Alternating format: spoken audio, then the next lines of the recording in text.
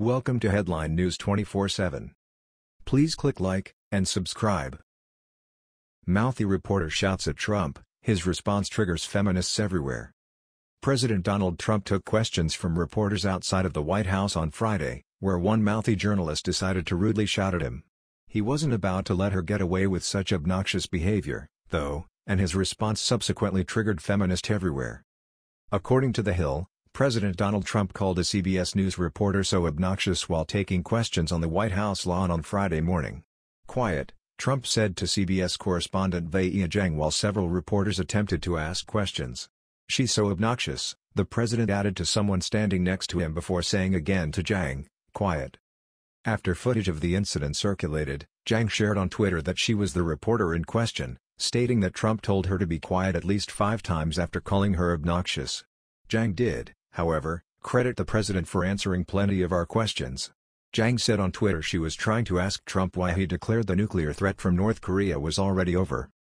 Friday marked the second time in 4 days Trump has taken questions from the press. The impromptu press conference happened when, in an unscheduled appearance, Trump left the White House unexpectedly on Friday morning to appear live on Fox and Friends.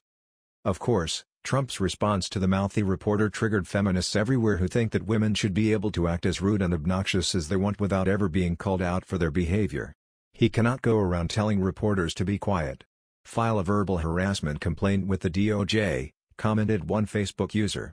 If anyone should file a harassment complaint, it should be President Trump. Never in my lifetime have I ever seen a POTUS be so rude and condescending to the press because he was asked a question. Cannot wait for this train wreck of a president to be gone, never to be heard from again, wrote another woman who was obviously triggered. "Oh, no. I would have slapped his hand out of my face. So rude, I don't care who you are or think you are," commented yet another feminist. "I'm sure the Secret Service would have a long chat with her afterward about physically assaulting our president. She might even get a nice pair of bracelets for her trouble." Perhaps Trump was simply irked with CBS because earlier in the week, they falsely reported that his press secretary, Sarah Huckabee Sanders, was planning to leave the White House. Two of the most visible members of the Trump administration are planning their departures, the latest sign of upheaval in a White House marked by turmoil. Press Secretary Sarah Sanders and Principal Deputy Press Secretary Raj Shah are both heading for the exits, according to sources inside the White House and close to the administration. Sanders, who has become a confidant of President Trump since the departure of former Communications Director Hope Hicks, has told friends that she plans to leave the administration at the end of the year. Source: CBS News. We now know that this report was totally untrue, as it was debunked by Sanders herself.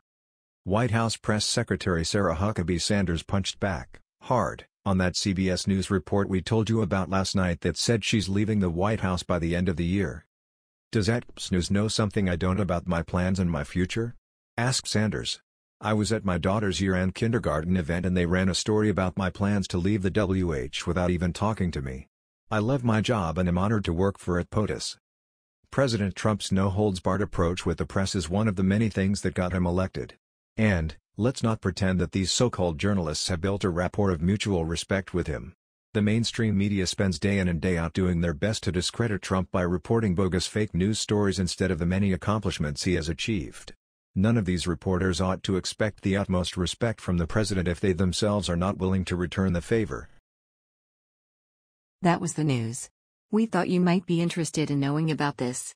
Please click like and subscribe. Thank you.